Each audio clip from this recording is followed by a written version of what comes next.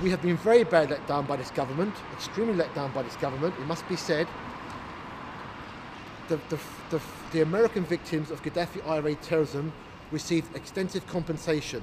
I've got no qualms with that whatsoever, because those people had horrific injuries who were injured in the United Kingdom, who had American passports. For the last 12 years, we've campaigned vigorously to ensure that all victims in the United Kingdom and the Republic of Ireland receive the same type of care.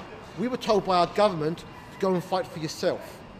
That's a fact, that's in history. And the last 12 years we've campaigned on this matter.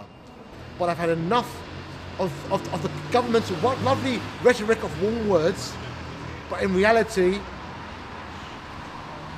the warm words are very disingenuous. And we must remember this will affect other victims in the future, because terrorism is one of our biggest threats to humanity we face today.